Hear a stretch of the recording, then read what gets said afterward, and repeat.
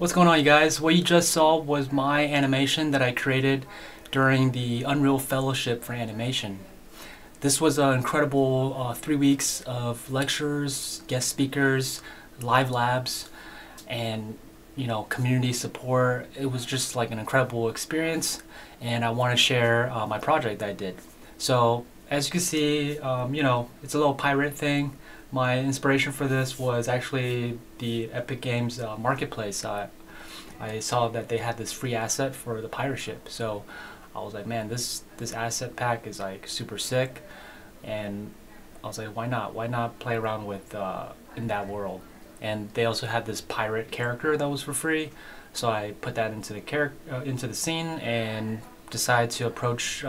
Originally wanted to do a basic animation because I'm not an animator. I've never really done animation before, so I wanted to kind of keep things simple.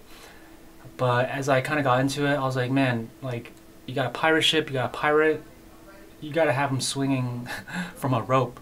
And that's when I decided to do the action, the whole animation as just like a pirate swinging on the rope and then, landing on the pirate ship, on the deck. So that's what you see here.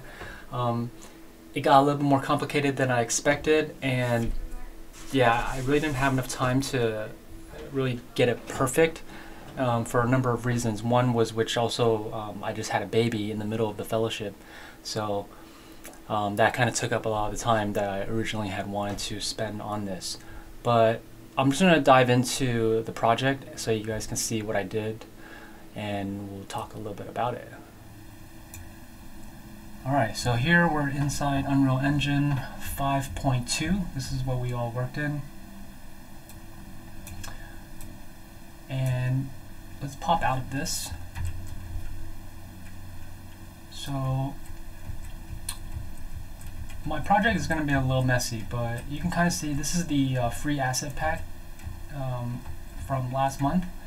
It's just a pirate ship. It was already lit, so I didn't really do too much here. And the fellowship was really focused on animation, so I didn't want to spend too much time doing the other stuff. But the way I got this was I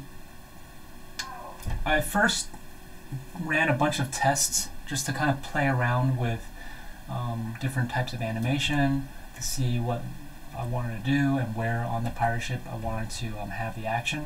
And then I decided to have the guy up here, seemed like a good spot, and swing down, and I thought it would be cool for him to kick this captain, which is actually the same character just with a different outfit, and kick the captain into the water and then land on the deck.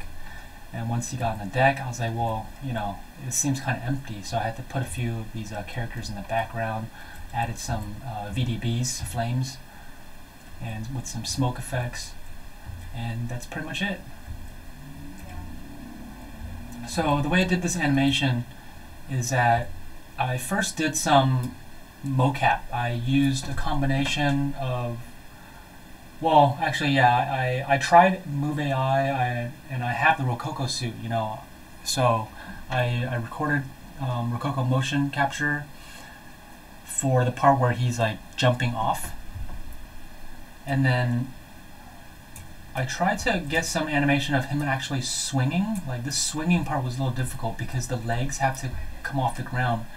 So one thing with the IMU suits like Rokoko or XNs or any of these IMU systems is that it's really not great when your feet come off the ground. So it's not really made for this type of animation. So what I ended up using was actually a Mixamo animation for this swinging part, right? Because they have one that's like super nice, and it's like the guy swinging on a rope, perfectly arched. So this is all Mixamo, and I did clean up on it to make adjustments for sure. And then this pirate, when he gets kicked, I did an animation with the Rokoko suit.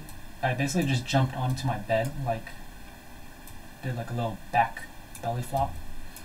So I basically mocapped that guy, like that action. His legs weren't like this. I had to reposition the legs to make it look like that. And then I did mocap for this guy back here, where he's like kind of kicking or chanting, like that kind of thing. So that's all mocapped with cleanup though, which I'm gonna get into in a second here. So the most difficult part about this animation was the rope, because I have to put the rope in the guy's hand, and the way I did it was I used constraints.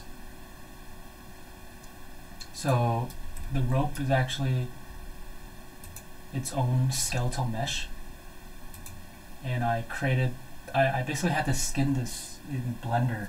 So I took one of these ropes that was already in here. I think there's like something here. I took one of these ropes. There's one that's like a long one. I think it's this one. I took that, brought it into Blender, and I basically skinned the rope, meaning I put bones within the mesh, and then I did a weight painting on it so that it became a skeletal mesh. Then I brought that into Unreal and I built a control rig for it, and I just followed a tutorial for this.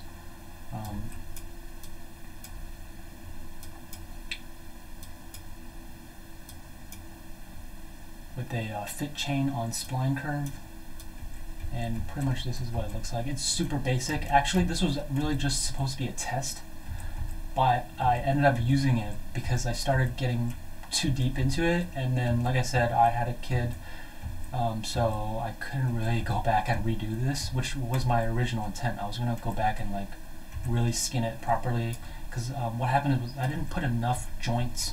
So there's like this part at the tail end where it couldn't really bend properly. So, and you'll see it in my animation, it's not perfect. But if I had put more joints here, then I would have been able to bend these little parts as well. But using constraints, I was able to constrain the controls of the rope to the joints, the bones of his hand. And that's how I got the rope to basically be paired and attached to him. I tried using attach, but honestly I wouldn't recommend it. I think constraints is way better. With the attach tracks, it just kept popping in and out, and there were weird things that were happening. But once it got constrained, I used the controls to animate it a little bit, because you have the IK controls, which make the rope move in a very realistic way. And then afterwards, I used FK control down here to kind of make adjustments to make the rope fit perfectly in his hand, because even though it was constrained, there were still parts, even right here, right, like it's not really in his hand, he's kind of hugging onto it. And look, it's just like one piece of rope, it's not even the full rope.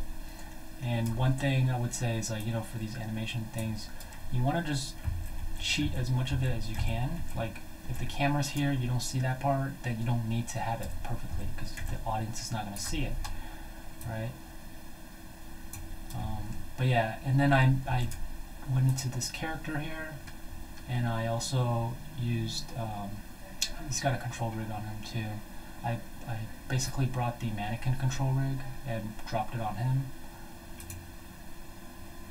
But yeah, then I added additive layers on top of the control rig and made a bunch of keyframe adjustments to really make it work. And here, when the pirate gets kicked, I wanted his hat and his gun to fly off, and basically I made a blueprint out of this character, and then from the blueprint you can add the hat as a separate piece and the gun as a separate component. And then within the sequencer here, I was able to animate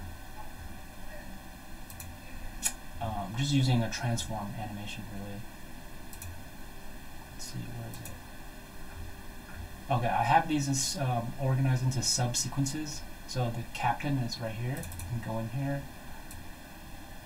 You'll see that the pistol is its own component, the hat, and I basically did a transform animation on it. So pretty basic,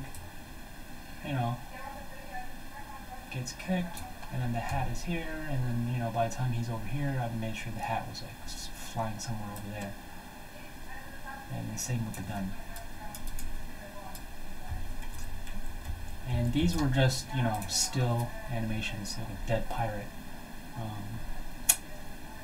think what I had done was actually I simulated physics on skeletal mesh, and then I recorded that so that it was like a pile of basically the body laying on the ground. And then I went in and I added another additive layer using a control rig to really pose the hands in a certain way.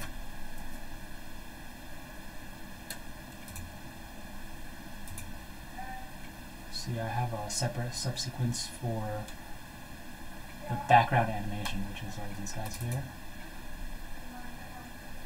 See that dead pirate? Yeah, I just use a control rig. And they're all the same pirate. These guys are all the same.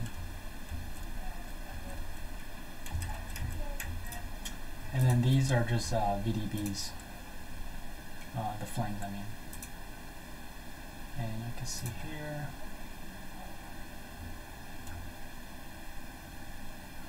Subsequence flames. So, and some smoke as well. I added the smoke, and these were all free VDBs that I got off of Embergen. If you go to their website, you'll see that they actually have some free VDB downloads. So I definitely recommend playing around with those. I love these. They're super like realistic, and you can really manipulate it to fit your scene.